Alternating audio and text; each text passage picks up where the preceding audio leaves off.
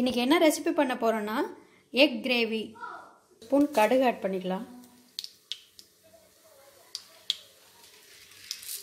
அரை ஸ்பூன் உளுத்தம் பருப்பு,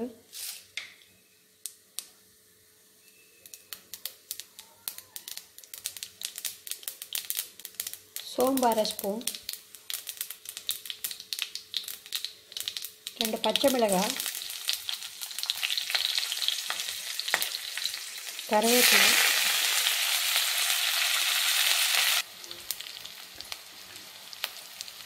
பொடியாக கட் பண்ண 2 பெரிய வெங்காயம். சின்ன வெங்காயம் வேணாலும் யூஸ் பண்ணிக்கலாம்.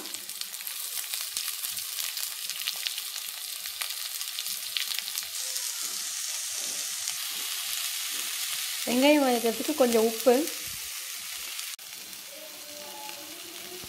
ஒரு 4 பல்லு பூண்டு தட்டி போட்டுக்கலாம். ஒரு சின்ன இஞ்சி துண்டு தட்டி போட்டுக்கலாம். எல்லாம் நல்லா வதங்கிடுச்சு. இப்போ ஒரு 4 மீடியம் சைஸ் தக்காளி ஆட் பண்ணிக்கலாம்.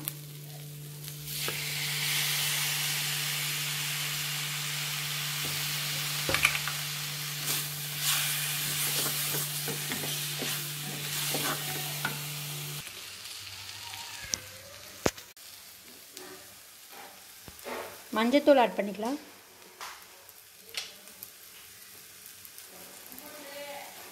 ஒரு ஸ்பூன் மிளகாய்த்தூள்,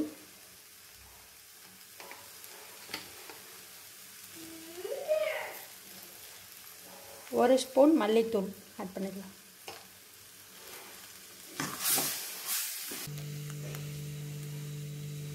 கொஞ்சம் தண்ணி தேவையான அளவு ஆட் பண்ணிக்கலாம்.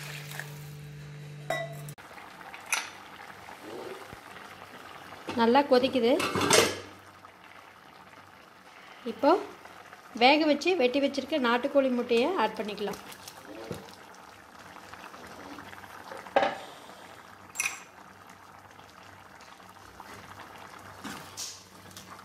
ஒரு 5 மினிட்ஸ் கொதிக்கட்டும். அதுக்கப்புறம் ஆஃப் பண்ணிடலாம். எக் கிரேவி ரெடி ஆயிடுச்சு.